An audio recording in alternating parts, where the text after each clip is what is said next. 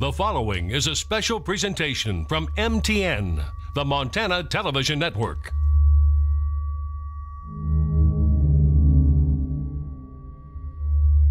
Since 1978, 14 bombings have occurred across our nation.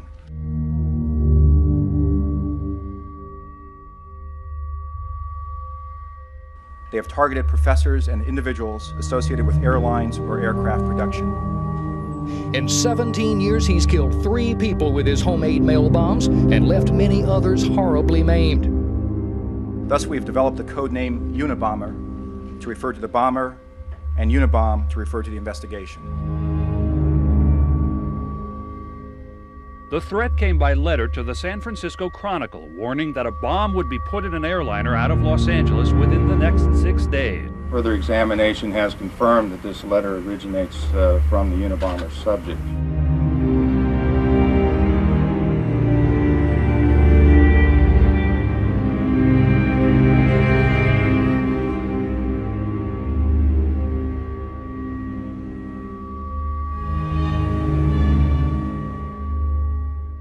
People around town were surprised to hear about the Unabomber suspect living in their small rural community. There's other people I would have thought were, if they're going to pick somebody in Lincoln, Montana, I'd have thought not him.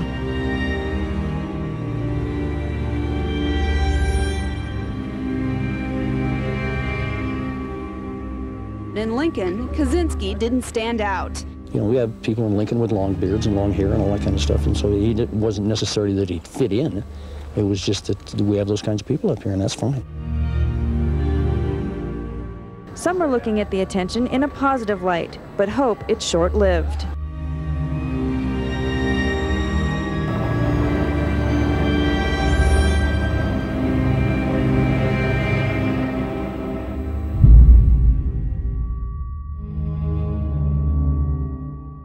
It's been 25 years since this tiny Montana town became the most famous place in America. Very few events in history require just a one-word description, but say Unabomber, and most can tell you exactly where they were when they learned that one of the longest manhunts in FBI history had come to an end. Ted Kaczynski went from a former unknown college professor to a household name, one known more and more to generations now through documentaries and original series. But you likely haven't heard this version, how the biggest story in the world came to MTN's doorstep, putting our journalists shoulder to shoulder with every major network in America, and how one family connection discovered years later brought us back here to tell you the truth about one of Lincoln's local heroes.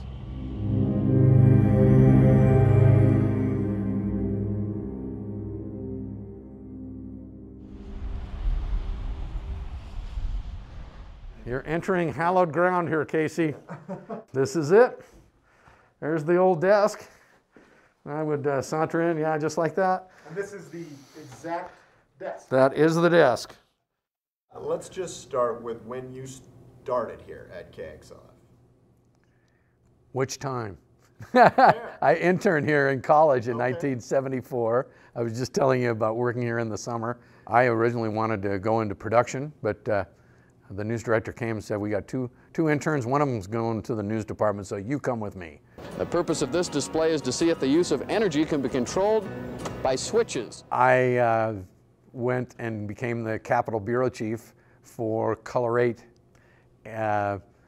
Believe it or not, Color 8's office and the MTN office, we shared an office, and so they cherry-picked me and hired me away when they had an opening, and that's when I moved to MTN, 1983, so you do the math. I wonder where they got these old photos.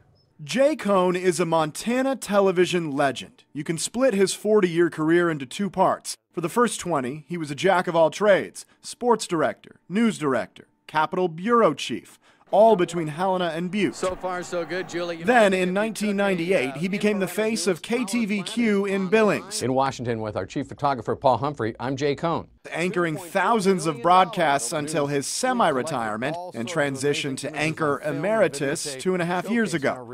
He's never short on stories, but there's one that stands above the rest. A convoy of law enforcement officers haul fugitive Freeman to jail cells in Billings. On March 25, 1996, after the FBI captured Montana Freeman leader Leroy Schweitzer, 10 of his fellow militiamen barricaded themselves in a compound on a ranch just outside Jordan, Montana, beginning an 81-day standoff with federal agents.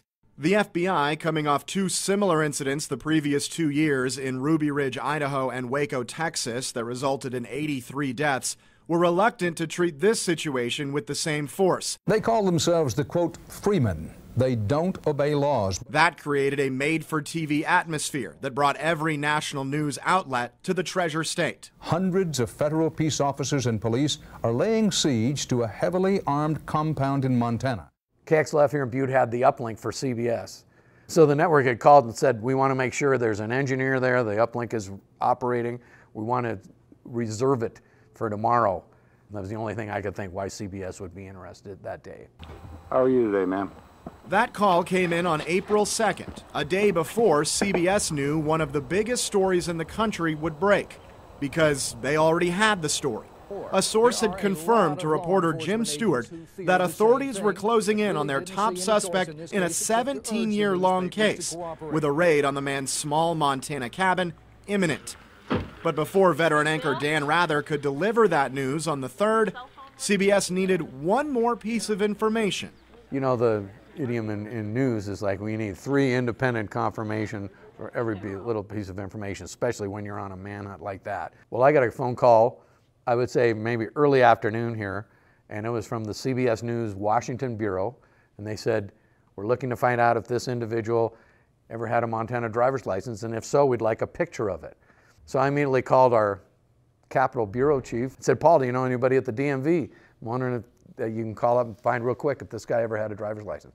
They were able to confirm that he had a driver's license, gave me his address, which I believe was a post office box, but the birth date is what was key.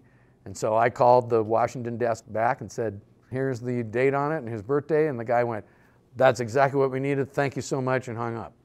I went, cool. I had no idea what that was connected to.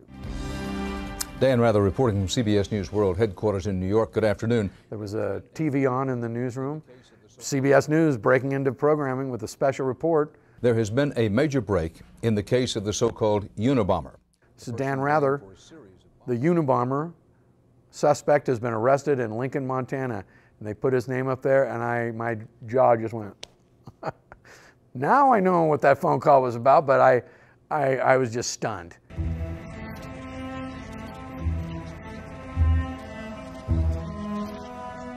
I ran home for lunch in between class and turned on the TV. Peter Jennings broke in that they had found the Unabomber in Montana. I was like, what?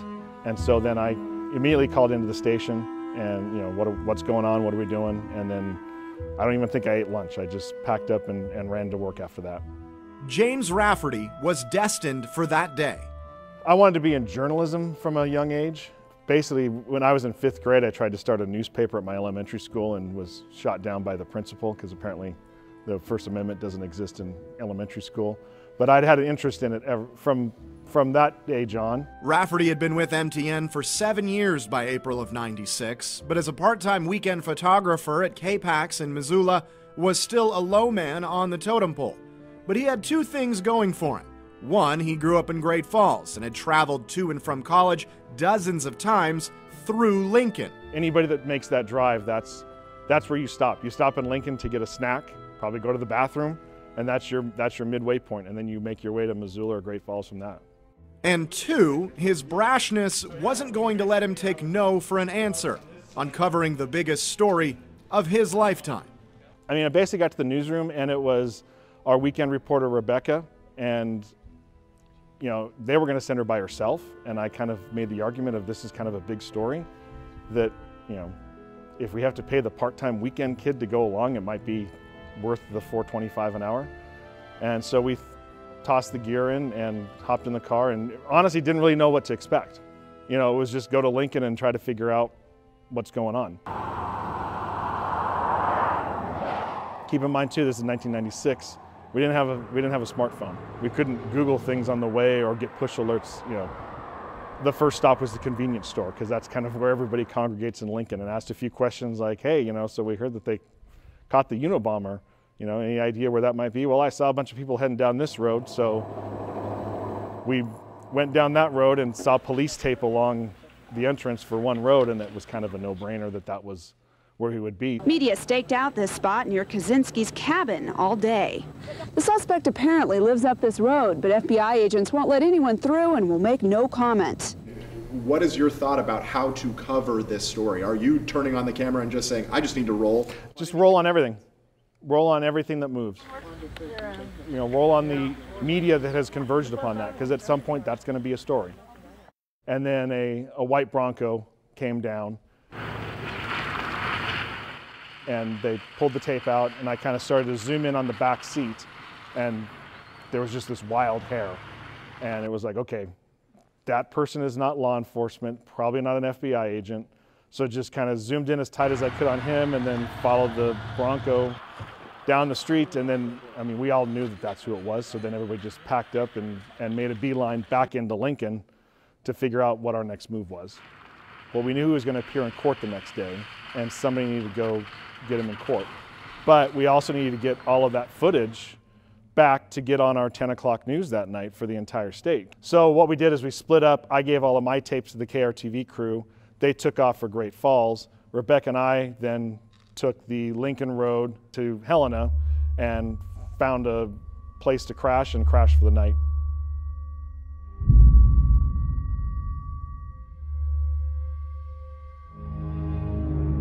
In that hotel room, Rafferty barely had time to process that he had just been on the front lines of history. At that point, the only people who had laid eyes on Ted Kaczynski were the handful of journalists on that road, the FBI agents who had finally captured the domestic terrorist they'd come to call the Unabomber, and a local Forest Service ranger named Jerry Burns, who kept one of the biggest secrets in the world from just about everybody who knew him.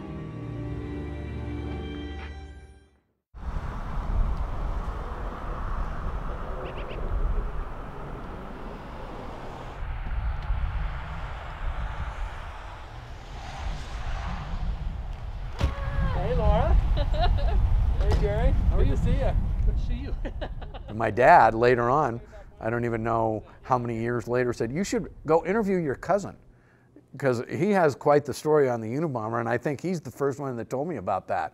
I never really connected the dots. I had no idea that the guy that they used from the Forest Service to help get the drop on Kaczynski was my long-lost cousin from Lincoln.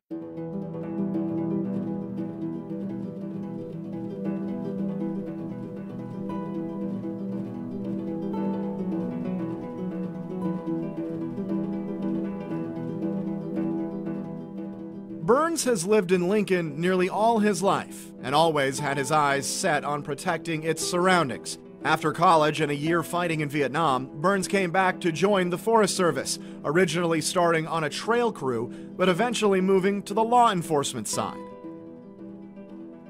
I went to the academy down there in Glencoe, Georgia, and everything, and came out a law enforcement officer at that time. Yeah. And then I was part-time law enforcement and part-time in the backcountry. So, yeah. That background led Burns to meet a number of Montana Special Projects officers, including members of the state's FBI team, and was the reason his name was at the top of the list of local contacts when the Bureau descended on his town.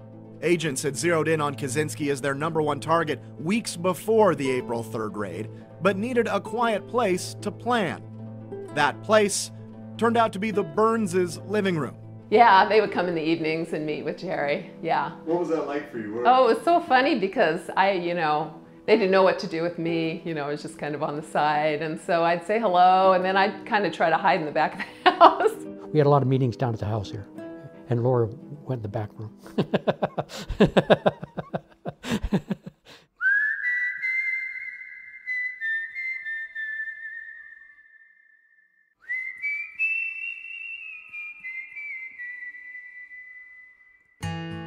Burns didn't know it yet, but he would become the key to the entire operation. The FBI needed a local who knew the land well, because Kaczynski knew it better than every agent. Officers knew Kaczynski had constructed numerous hideouts surrounding his property 5 miles south of town in this thick, wooded area, so they needed to approach when he was inside the cabin. But that also presented challenges. For one, they didn't have an arrest warrant, just a search warrant that finally came through the morning of the 3rd. That gave the FBI the green light. But at the pre-raid meeting, Burns made a call that changed the entire story. They were going to surround the cabin and bring him out that way, and I said, no, I said, I think the best bet is to us 3 go up there as a survey team. Jerry said, you know, it's April, the snow's crunchy, and he's going to hear you a mile away because he's been living up there in isolation. So the best way is to approach him directly and talk to him about his property line. Of course, it's one thing to come up with the plan. Now, Burns had to execute it as the one luring the Unabomber, a man who had killed 3 people and injured 23 others, out of his cabin in the woods. The agreement for the 3 of them that were on the arresting team was that he would never go back in. Max Knoll and Tom McDaniels and I walked up to the cabin, and I knocked on the door and said, Ted, are you home? And he opened up the door, and I grabbed his hands, and out the door he came. So Jerry said his hand was up on the side of the door, and Ted went back, started to go back in, he said, to get his slippers, and Jerry just took his wrist and he went out horizontal, and Jerry said he was so full of adrenaline at that moment that he just came out horizontally. And he was the one that cuffed him, and he said Ted started to struggle, and he said, Ted, you be a gentleman and we'll be gentlemen also. And he said all the soup just ran out of him and he just collapsed. Tom McDaniel put him in a chokehold, and I put the cuffs on him, and Max Knoll said, we got a warrant for your cabin and everything, so, and then come down to another cabin that was down there, and that was the last I seen of Ted, yeah.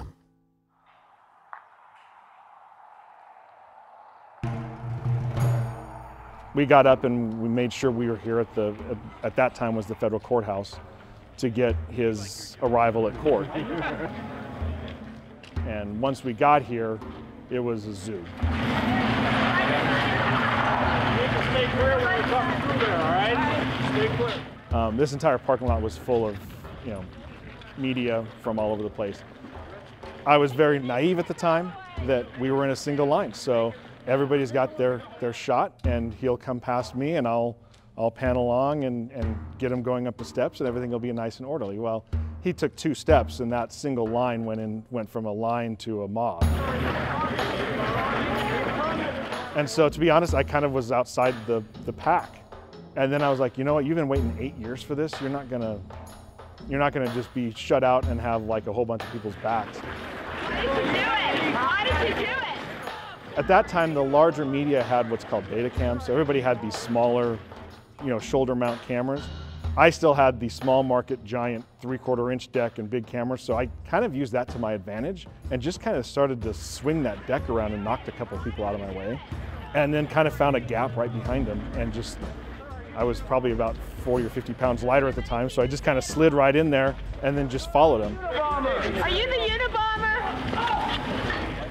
It was kind of being in the right place at the right time, as far as being able to get the right shot along with our network to get a good sequence of what's happening.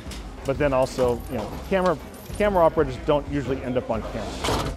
So you're like, oh yeah, I was there for that event and I was behind the scenes. You rarely ever see yourself. Well, now every time there's a documentary on the Unabomber and they get the footage from CBS, I'm like, okay, 3, 2, yep, there I am. In his first court appearance, 53-year-old Theodore Kaczynski spoke softly but clearly, telling the judge he cannot afford his own attorney. At that time, we had a bureau in the basement of the Capitol, so we were able to then work out of there and feed all of our stuff from there. Officials admit this hearing is a holding action. You can't have cameras in federal court, so you have to do court sketches. And again, you couldn't just scan the court sketches and send them. You had to shoot them with a camera. So they came racing down into the basement of the Capitol with, 3 or 4 sketches of like, how do we get these to New York in 20 minutes? So we put them on a music stand and fired up my camera and hooked it up to the outgoing signal from Helena, got New York on the phone. They had a satellite, and we basically were just shooting all the court sketches for CBS TV News that night.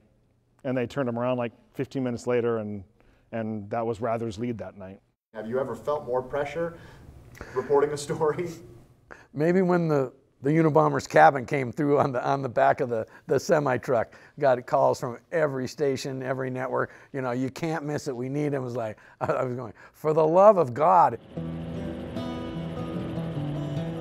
My name is Shannon Everts, and I worked at KRTV for about 13 years. Hello, and welcome to Wild, Montana. I'm Jay Cohn. And I'm Shannon Everts. And at the time of the Unabomber story, I was the news anchor for the 5:30 and 10 o'clock news. Is James Rafferty, who has been the newscast director for the past 3 years.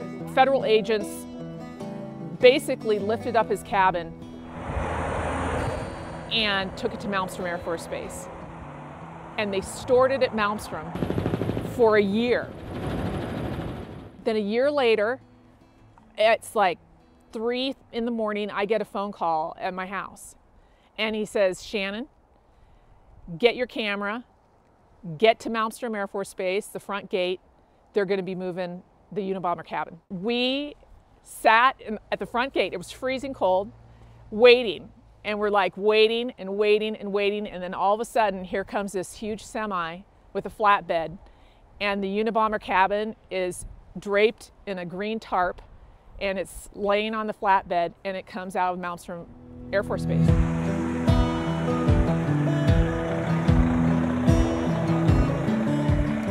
And so I'm getting this footage and I'm like, oh my gosh, oh my gosh, oh my gosh. CBS News doesn't even know this is happening. Nobody knows this is happening. And it rolls past me. I get the footage and then I throw everything in my car and I go up to 10th Avenue South. And I park on the side of 10th Avenue South and I set up my gear and I'm just scrambling. And I get all set up and the sun is coming up and the truck is coming down 10th Avenue South with the Unabomber cabin on the back with this unbelievable sunrise. And I get this shot and I'm just so excited and I throw everything in the car and I scream up to KRTV and I go back to the back room and I'm like, get Butte on the phone, we're gonna send this video to CBS News for their morning show. And we did. We linked up and they had it live and they were the first ones to have that footage. And then Dan Rather that night, he opened his whole newscast with the footage of the truck going down 10th Avenue South with the Unabomber cabin on the back. As jury selection was rolling along today for the Unabomber trial of Ted Kaczynski, so was a key piece of defense evidence, and it was quite a sight. For it to be the opening shot for Dan Rather was incredible.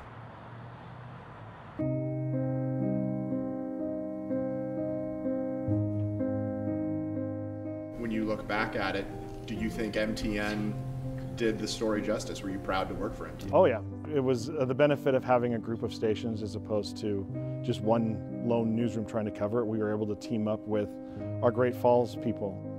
I think MTN just killed it on this story. I really do. I mean, when you have a station in every market in Montana, you can rely on everybody who might have information from Helena or Missoula and have the resources to send a crew to be able to get that footage, share it with the whole state, so the whole state gets to see Ted Kaczynski at the same time, which was pretty phenomenal. For years, people have asked, why Lincoln? Why did Ted Kaczynski choose this tiny, isolated town in the middle of the mountains to run a nationwide terror campaign?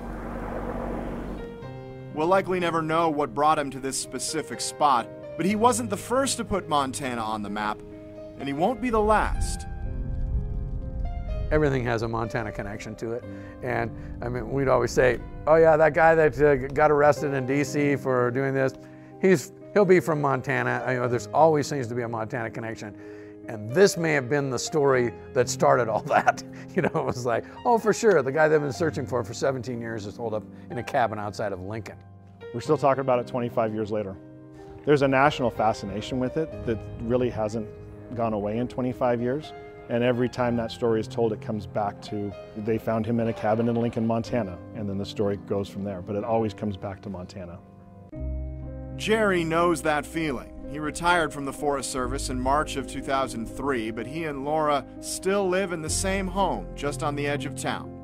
They don't talk about April 3rd, 1996 much, mostly just pulling this box of memories out from the back of the closet whenever company comes over and inevitably asks.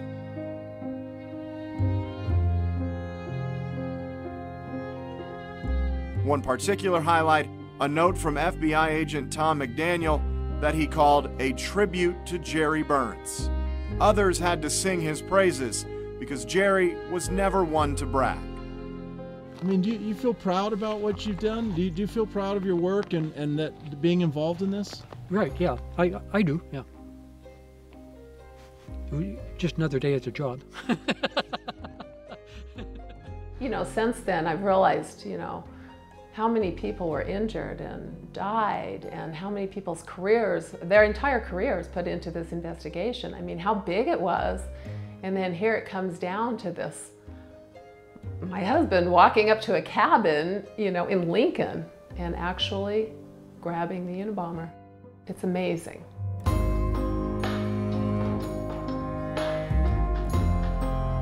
Not everyone is given the opportunity to show, you know, how they really are in a situation. And he's numerous times been given these situations that you could fail or you could succeed. And he has succeeded every time. So I know I'm very proud of him. Kind of makes me emotional.